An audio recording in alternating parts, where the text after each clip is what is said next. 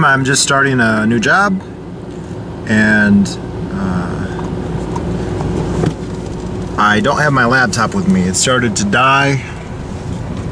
Not really seriously, it needed a tune-up. I took it in to get repaired, and by the time I had to come out here, it wasn't ready yet.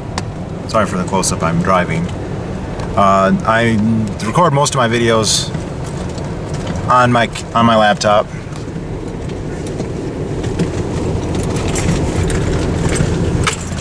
Keep my wits about me. And so it's a little awkward to use my actual video camera, but that's what I gotta do. I don't have a lot of time, so I'm gonna film it as I drive. Also, it's kind of an interesting drive.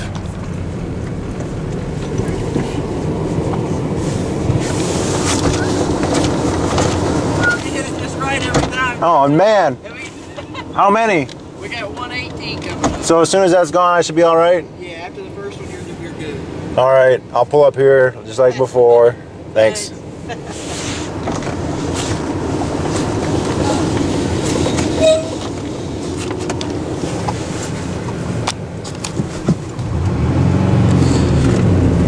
What that was all about is these roads are improvised. Look at this.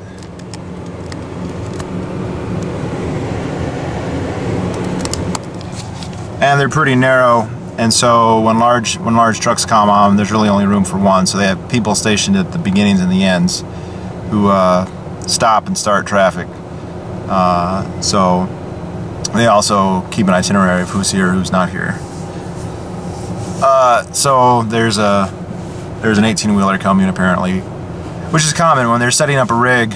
Now you wouldn't know it, but when I came here yesterday, that derrick wasn't even up. All that stuff comes in trucks. Basically, the limit on how big oil rigs can be on land is that they can be mobile. They don't build them to only drill one well, they build them to drill as many wells as possible. And that means they have to move, and so as big and heavy and industrial as they are, they come apart and can be moved even on fairly small roads. They're not dirt, they gravel these, but or put stones on them, but they're not very, you'll see on the way out. But anyway, I didn't just want to regale you with tales of my job. I wanted to do a book review. A couple videos ago, I went through several books that I had recently acquired, and Roman Skascu, one of my subscribers, an interesting guy too, if you haven't heard of him. He's a anarcho-capitalist, former army personnel person, similar to Adam Kokesh. Anyway, he asked that I actually review the books that I had mentioned, assuming that I've read them, and I said, hey, why the hell not? So I finished a couple of them, but several of them were about Chinese history, not necessarily about libertarianism, or ones that I had suggested. Here comes the truck.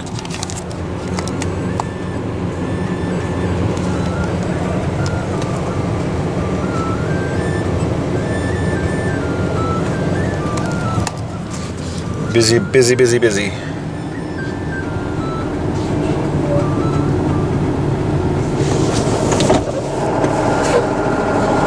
No, it's the guy behind me is the guy in charge. The guy behind me is in charge. I don't know. Oh, I thought you was talking. Nah.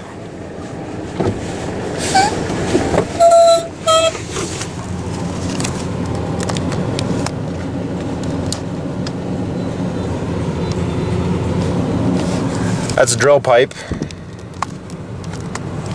Use that to drill the well. Approximately 6 inches from my car. Come on.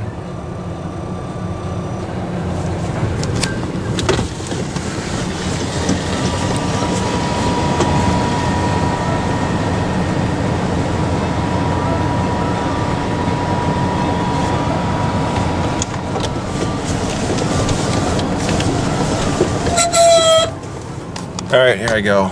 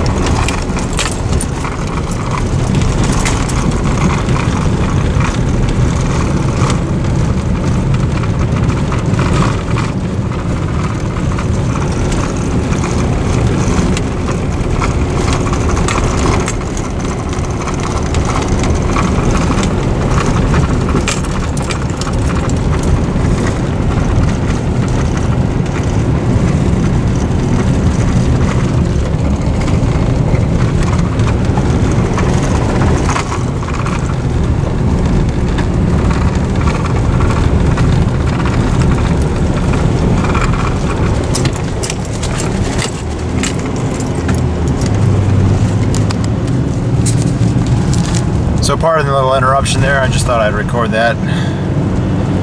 I'm glad it's not the winter, that would be a whole lot worse. It's not that bad right now. It's been raining quite a bit here today, the last couple days. It's finally getting a little bit sunny.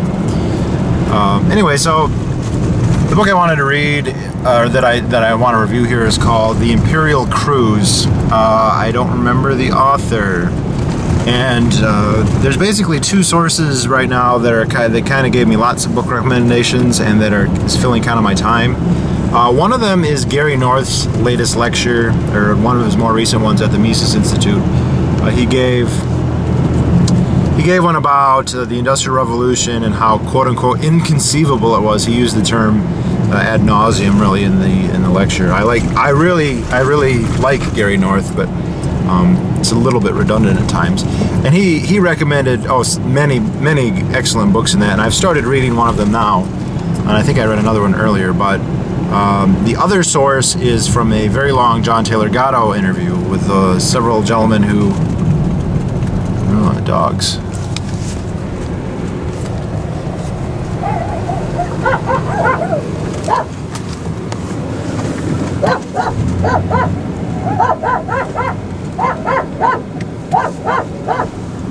Being attacked by dogs. Hey, there's a stream.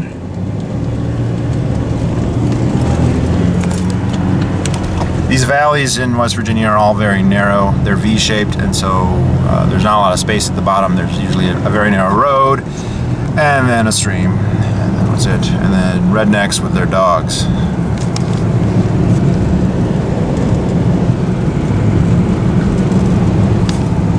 Anyway, so John Taylor Gatto did this very long, very in-depth, very interesting, almost 5 hours long interview with these guys who are basically kind of very conspiracy theory oriented types. And they recommended, or they didn't recommend, just in the course of their discussion they brought up many books, and I ended up buying several of them. And this book was brought up, and this book, again, the name of this book is The Imperial Cruise, which they did not really discuss at length. They said it was very thought-provoking, that it talked about a period in history that it was very revealing. Basically, there was something of an epiphany in that book. And so I thought, well, what the hell, I'll buy it. And then actually somebody posted in the comments of my video that they had been forced to read it in a college class, I think political science, but I could be wrong, and that they enjoyed it. So I'm not sure exactly why I decided that one was going to be the one I was going to read next, but it was a very quick read. But the first thing I noticed when I picked it up was that the author is this guy who wrote Flags of Our Fathers. Now, I have not read Flags of Our Fathers, but I saw the movie, and actually it's a very good movie. Clint Eastwood is very interesting, and that he's kind of gone the gamut. For when he was first acting, he was the John Wayne kind of, only grittier, you know, rah, patriotic, violence, basically totally pro-war propaganda. And then later in his life, and this started actually quite a while ago, he always times it with the movie Unforgiven, he became much more retrospective and intellectual about his approach to violence. Unforgiven is about, you know, the Wild West, so-called, but he did a pair of movies about World War II, Letters from Iwo Jima and Flags of Our Father, and, you know, both of them take a very interesting, kind of thought-provoking view about war. They're not just rah. Flags of Our Father is about the Marines responsible, allegedly and actually responsible, for raising the American flag atop Mount Suribachi during the battle, not after the battle, but during the Battle of Iwo Jima. And it's the most iconic imagery of World War II, very likely the most iconic imagery of the U.S. military in all of its history, the U.S. government also, and the 20th century and the World War II around the entire world. It's an iconic image. There was both a still photograph and a video recording. Maybe that's not the correct term, but you know, moving picture recording of the event. At least one of the events, you know, there's something where it was raised first and then staged later. I don't remember all the details. Anyway, the author's father was one of the people involved, and he wrote a book about it. Basically, his father never spoke about it. It's something that he basically didn't know anything about. He didn't realize that his father had become basically famous all over the United States because after that event, the soldiers responsible, or at least the ones who were said to have been responsible, went on a propaganda bond drive. I believe it was the 8th bond drive, to raise money for the war. And so, of course, they spent months traveling around the country, going to war rallies, and were portrayed as these heroes. So they became very famous. However, his father was very jaded about the experience. Who knows why? I think the son himself couldn't actually say for sure, other than you would think that somebody who was famous for being a quote-unquote a hero would be open about it, and yet he seemed to have been, he would not even talk about it. And I remember hearing an interview with the author of this book saying that every 4th of July or VE Day or VJ Day, their phone would start ringing. It would be reporters who wanted to talk to his father, and his father, he was always instructed just to say he's not home. And so he didn't even know what the big deal was until much later. He wrote the book, and the book is kind of an interesting analysis of of war propaganda, of how soldiers are treated during war, how there's this kind of ethos that's created that's not necessarily true. Not a flagrantly pro-war piece of work. Anyway, but I was a little bit concerned because I was like, well, this guy's not a historian. He was an author, I believe. That's how he conveyed. That's why he coped with his father's ordeal by writing about it, and then having Clint Eastwood make a movie based on his writings. But I thought, this is a popular author. Most of the stuff that they were recommending in the Gatto interview is pretty esoteric. It's pretty obscure. It's stuff that, if you're not quote-unquote in the know, you likely wouldn't know about. And this is a New York Times bestseller, and so I was a little bit skeptical. Now, I still am. There are parts of this book, in many ways, this book is too general. And this isn't a critique of the book. Well, I guess it is. I'm not downing the book. It was an interesting book, and for most people, I think, and I include myself here, it's worth reading, but it covers a lot of ground. And I mean, it's the way I think I would write a book if I had to write a book that was about a topic, because I would be grasping at being able to write enough pages. And so there are all these paragraphs that just go into tangents. Okay, now I'm going to describe a brief history of the Philippines, and now I'm going to describe a brief history of Japan, now I'm going to describe a brief history of China, now I'm going to describe a brief history of political thought in the United States and of Republican politics at the turn of the century, and he goes into a biography of Teddy Roosevelt, and all Howard Taft, and Teddy Roosevelt's daughter Alice, and a little bit about his first wife. And that is both a weakness and a strength. If you want a very, very rigorous understanding of history, this is not the kind of book. I mean, this is kind of a very broad brush book, although I have to say, and maybe this is accidental or what, this did actually mesh very well with the previous reading I'd done. Several books I'd read on the development of the Japanese Imperial Army. What was the one? One was called Japan's Imperial Army. The other one was called, I forget what it was called, but it was by Akira Irie, who was actually quoted or cited in this book. I was not excited, but interested to see. But the Imperial Cruise is about a cruise. The titular event of the book is a diplomatic cruise sent out by President Roosevelt, headed up by, he was actually the Secretary of War at Taft at that point.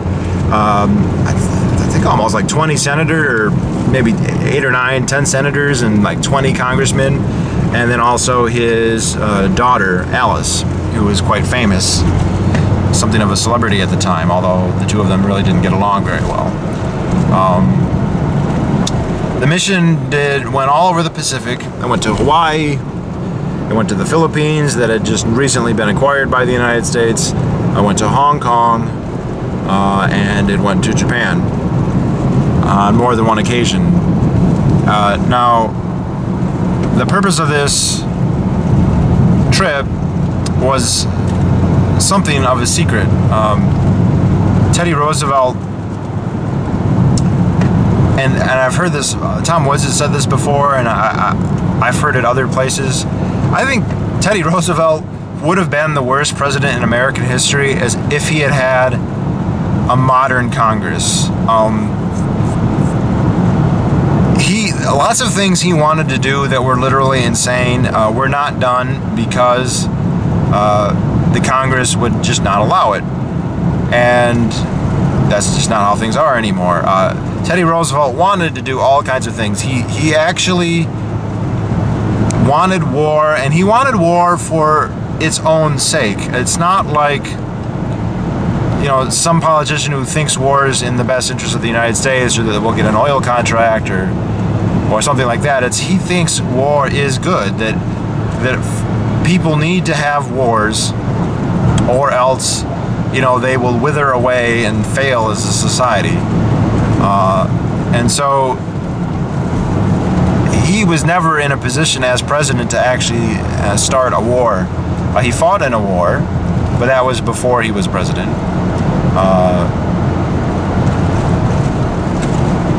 Fortunately for history and for all of us, many of his crazy schemes he never even attempted because he knew Congress would not allow it. He was gearing up. He wanted to have a military alliance with the Japanese and the British, basically a triple alliance.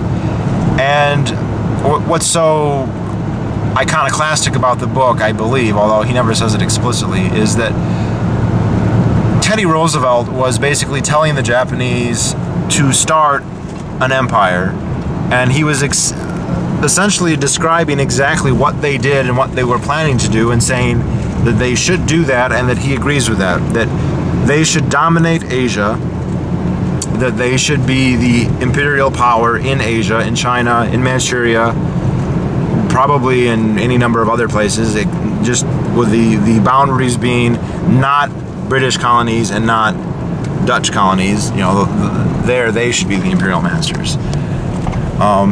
And this, at the time, there was no way Congress was ever going to approve of such a military alliance with Japan or a treaty or anything like that. And he knew that, and so he sent Taft and all these people, all these powerful senators and congressmen, to basically say, look, I'm with you guys, I agree with you, and you know, we're friends. The United States and Japan are friends. We're going to divide up the world together, us and the Europeans, especially the British. And he knew he couldn't actually get a treaty, so this was kind of like his second best, his run-up thing that he did instead.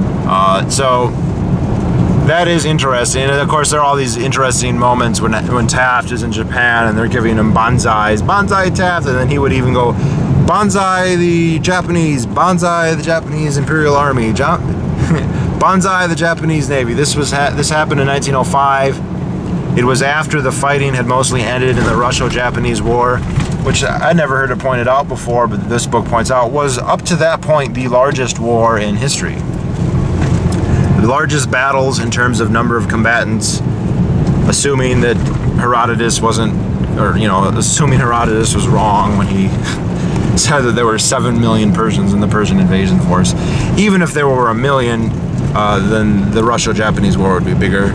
And then the battle in the sea, especially the battle of Tsushima Straits, pardon me, I'm very inarticulate at this moment, was the largest naval engagement up to that point. Also, the war hadn't been a treaty yet, but both sides had stopped fighting, and it's during this time that Taft took this grand adventure. So you know, this book isn't going to give you a super clear understanding of the U.S. conquest of the Philippines or its role there, or the Spanish-American War. It's not going to give you a super detailed history of China or Japan. But if you don't know that much already, you know, it's a nice kind of introduction to all those things. You know, if it's definitely the kind of thing that would make you, oh, okay, this is what I need to learn more about. The characterizations of these societies and their histories is, as far as I can tell, you know, roughly accurate. So it's not like you get a incorrect picture of how things were. You get a fairly decent one. And the other takeaways from the book is just how nuts Teddy Roosevelt was, and how, you know, World War II, and this is what the author says. The author is coming from a very World War II centric kind of view of the world. Like, how are things relevant? It's based on how they relate to World War II. He goes out on a limb to basically say, look, I mean, this stuff that the U.S. government was doing probably played a very large part in leading to World War II. In fact, the Japanese actually launched a surprise attack against Russian naval forces at Port Arthur before hostilities had really started, and Roosevelt actually congratulated them and said that's a good way to do it. Unfortunately, he died before the irony of that platitude would become known to him. He died about 21 years before Pearl Harbor happened. It's just too bad. It would have been nice to have had his soul wretched just a little bit by that event. Oh well.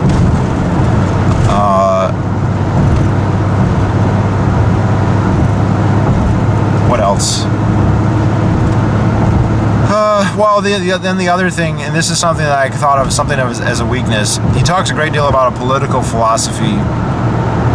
I don't know if it has an explicit name, but a racist imperialism that was quite popular in the United States at the time, and was the principle that got our imperialism going. You know, it's not, as far as I can tell, this isn't the motivation now, but the empire that's being justified now was born back then. Basically, the idea is that of the white man's burden. That white men, and specifically Aryans, which I don't necessarily know if that necessarily meant blonde-haired, blue-eyed, it meant Teutonic Germans. You know, although allegedly, you know, the idea being is that they originated in Iran or someplace in Central Asia, the Caucasus, you know, who knows, and that, you know, they spread out the world, but then unfortunately they mongrelized, they intermixed with lesser peoples, Africans, Central Asians, East Asians, Native Americans, whatever, and became polluted in that way. However, fortunately for history, so the theory goes, some of them remain racially pure, those who lived in Northern Europe, especially Germany. At the time, at least according to the book, the terminology was Teuton. They were Teutonic, the Teutonic barbarians. A lot of this is based off of Tacitus. Tacitus was a Roman writer who wrote about the Romans, or wrote about the Germans, and he wrote a lot of laudatory things that they believed in liberty and whatnot. I think it's interesting though. So these guys are like, well, the Romans, they're all these mongrels, but we're reading, you know, the mythology of the Teutons is based on Roman literature because there was no Teutonic literature, and would not be any Teutonic literature for many hundreds, perhaps even 1,000 years after Tacitus. Maybe I'm exaggerating a little bit, but if the Teutons are so fucking amazing and superior, why is it that we have to read about them from Romans and Greeks? And this is something I see as interesting.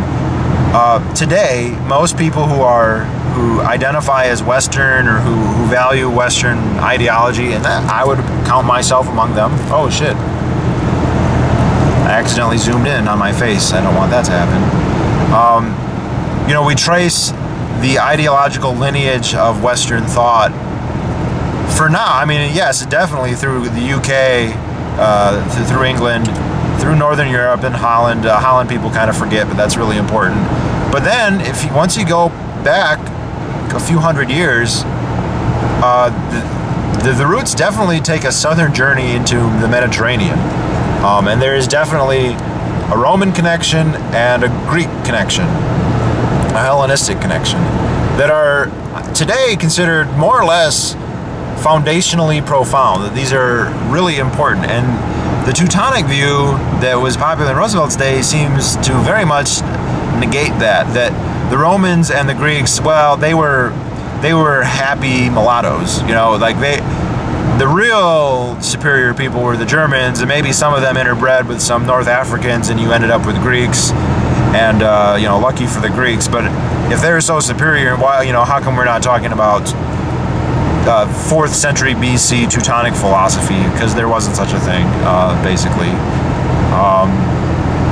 Anyway, this racist imperialist ideology basically said, okay, so then these Teutons spread out, and fortunately they spread to the United States, and you know, vis-a-vis other peoples, the best thing is for the Teutons is to annihilate other people so that they don't mix their blood with the mud peoples.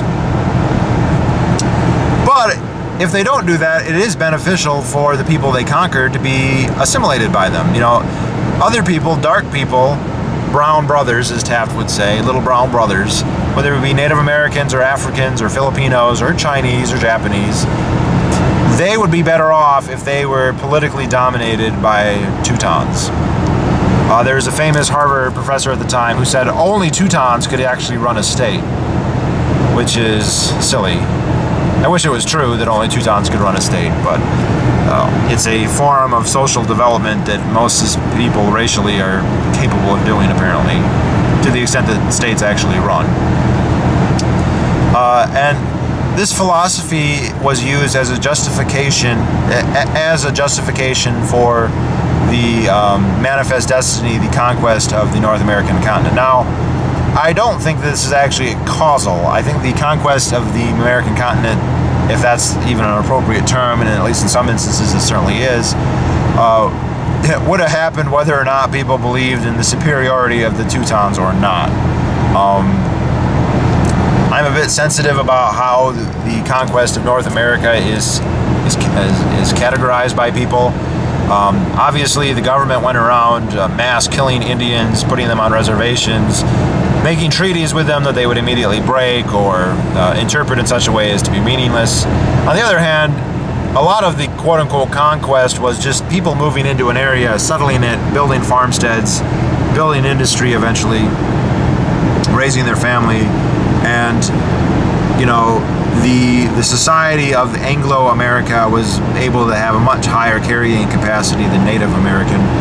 Even if we accept that there was a vastly greater population of Native Americans in 1491 than there were subsequently, there is no way the population of Native Americans was the way it is the population now, or even the population in the 19th century. There's just no way. And I have a hard time describing that as conquest. You know, I mean, if lots of Chinese people moved here, opened their Chinese restaurants, have a lot of kids, and before you know it, the neighborhoods start looking Chinese, I just don't see how that's a conquest. But whatever. But both elements happen in America. Well, anyway, so after the West was won, however, so, you know, a lot of these people said, oh, look, we need to, well, he doesn't talk about it, but I think what it was is basically just nationalism. A lot of Americans were looking around and said, look, why are the British and the Germans and the French going around taking over the world? There's no reason we couldn't do it either. We're at least as strong as they were, and by 1900 we were actually quite a bit stronger, at least in terms of our potential military power. So why don't we get on this game? And then this philosophy, this racist philosophy, which is very, very politically incorrect, just was a rationalization of it, but I think they would have picked a different rationalization had this one not been available. Yeah, so it talks a lot about this political philosophy, which most people are unaware of. So, you know, people will be, I mean, Teddy Roosevelt's actually considered a fairly popular president. I mean, his face is on Mount Rushmore, although the guy who built Mount Rushmore was his 5th cousin and married to his 2nd cousin, or first cousin once removed. Oh, and I guess I should mention that briefly. Eleanor Roosevelt, FDR's wife, and her maiden name was Roosevelt, apparently, was first cousins with Teddy Roosevelt's daughter Alice. Actually, probably all of his kids. Teddy Roosevelt had 2 wives. He had one who had one daughter named Alice, and then she died. He remarried and had about 4 or 5 sons. And whenever you hear about like Kermit Roosevelt, all those people, those are his sons by his 2nd wife.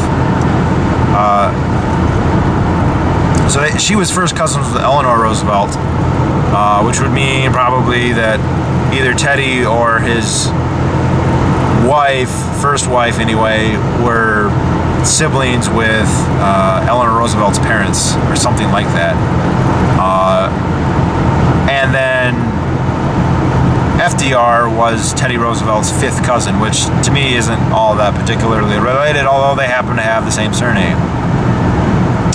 Which is, by the way, how FDR got his start in politics. He was wealthy, and he had the right name. Roosevelt was a popular name. Anyway, he's super popular. He's on Mount Rushmore.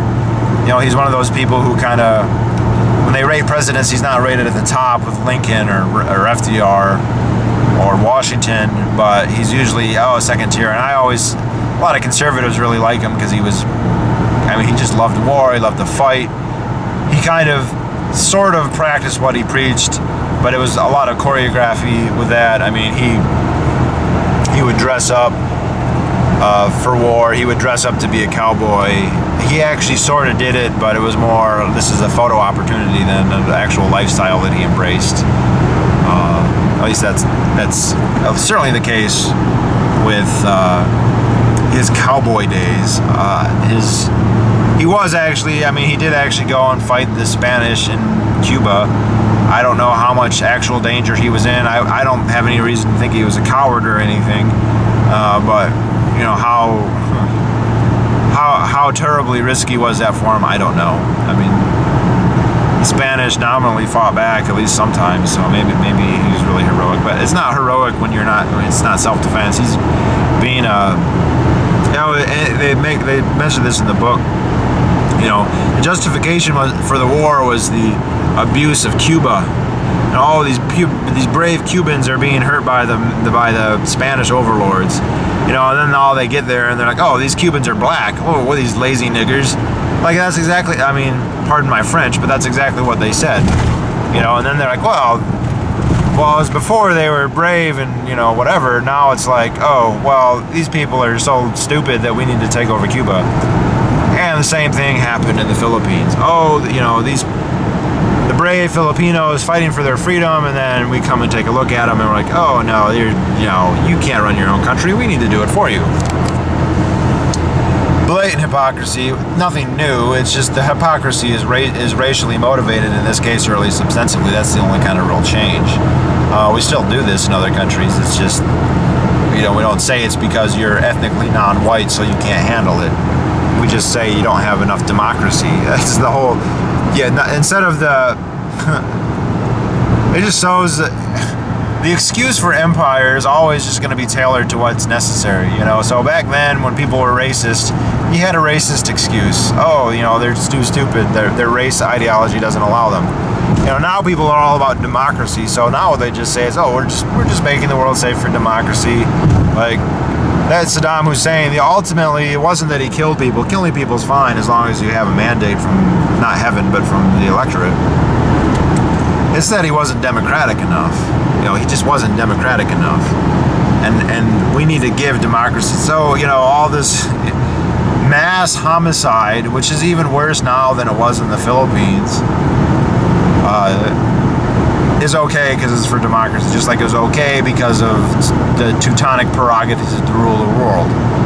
You know, ideology that, you know, it's just kind of like, Hitler was only bad in that he was behind the curve, you know, like all this racist We got to get rid of. We got to have this Lebensraum. We got to have a hegemonic, autocratic state that can control itself. That's exactly what everyone in America believes and believed. They just realized, well, you don't justify that by racism. You justify that by democracy, bitch. Jeez, get with the program. That's the only real difference.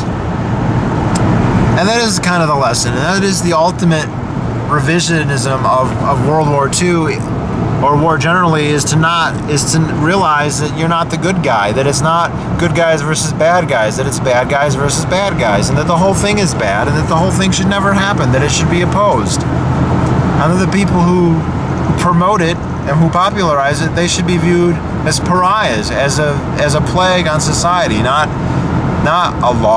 something laudatory, not something heroic, not something that we all have to be thankful for, not even, and of course, a lot of people take it to the point is that's the main point of society, is to have war. Like the high point of society. And I know when I was a little kid, I kind of thought this way. You know, what did I think was the coolest thing? Was war. Because I didn't know anything about it, because I was an idiot.